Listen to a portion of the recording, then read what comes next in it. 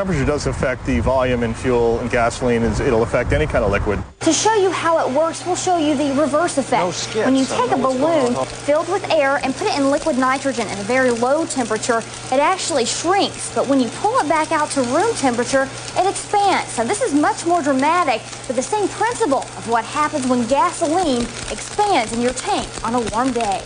But just because drivers may be getting more volume in their tank, the energy level remains the same. That 1.01 gallons would have the same amount of energy content in terms of being able to get your car to go some distance as the one that you started with.